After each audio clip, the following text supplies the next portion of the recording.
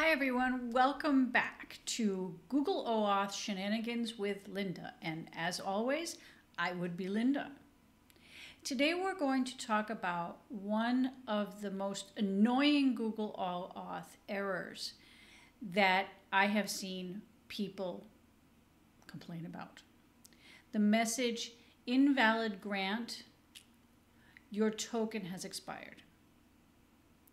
This error can stump even experienced developers. So I'm going to give you a quick and easy fix for it in this video, and I'm going to try and clear up some misconceptions about this error and explain the common cause. This error is typically caused when your refresh token has expired. The confusion starts with the fact that refresh tokens aren't supposed to expire. This is the whole point of a refresh token, right?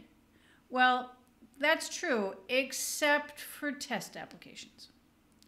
A number of years ago, Google made a change which causes all refresh tokens for test applications to expire after 7 days. Actually, they don't expire. The user's grant or consent that they granted to your application is basically revoked and removed, which causes all refresh tokens to, of course, also be revoked. If you think about it, it does make sense. If your app is in testing, you shouldn't really need a long-lived refresh token. This was added, in my opinion, to improve the security for our test users.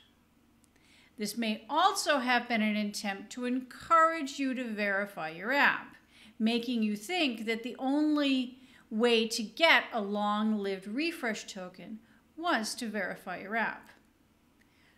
This may surprise you, but you don't need to verify your app to get a long-lived refresh token.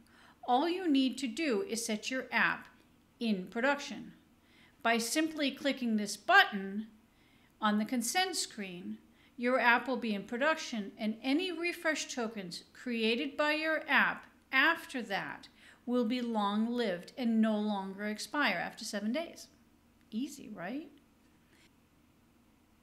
Just click the button and run your app again without the existing refresh token. You need to remember to remove that.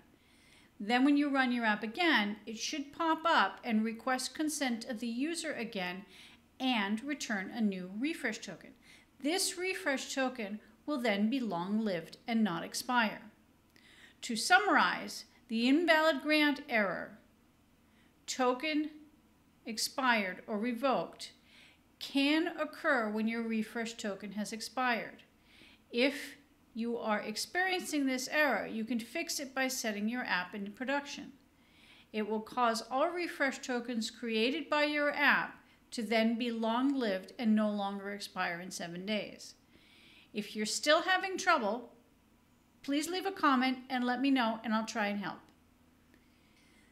Thanks for watching, and if you found this video helpful, please remember to like and subscribe. I have more videos like this in the works, so be sure to stay tuned. Bye.